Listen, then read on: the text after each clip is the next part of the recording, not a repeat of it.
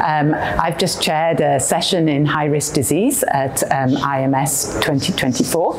And one of the exciting things about this session was that we were showcasing the new definition for high-risk disease. There's been a working party of both IMS members and the International Working Group members who have met a few times over the last couple of years and have been exploring everybody's data to really try and refine the high risk. And so the high risk definition now includes patients with a 17p deletion, but also those patients with a mutation. Then the second category is patients with a 1q abnormality and a 1p abnormality, or indeed patients with a double hit in 1p. The third group are patients with a translocation of a 414, 1420, or 1416, but those patients also have to have an abnormality in 1q or 1p.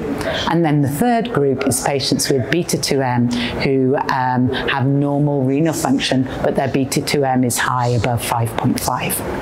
And as I say, it's a new criteria. It's really exciting. It means that now we have a unified definition.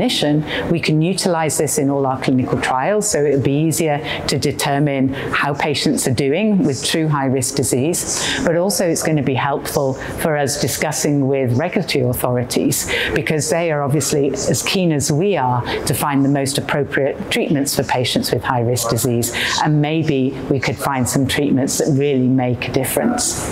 As part of the whole kind of session, we were very much talking about how it was important to implement this into our everyday healthcare systems. And it's quite interesting because essentially I think what we're now agreeing is that fish is probably no longer good enough, that we need to have these mutations, and therefore we need to move to more of a next generation sequencing based approach. That's really common in leukemia. The leukemia docs do it all the time. And so we need to re-educate our molecular diagnostics labs to say, hey, let's move to this approach and let's start doing this in multiple myeloma. And I think one of the plus points for most healthcare systems is it's probably about half the cost doing it in looking for those mutations and having some DNA-based technique to look for copy number abnormalities and translocations compared to the old FISH test. So that's a great kind of selling point when you can actually maybe save some money with the whole approach too.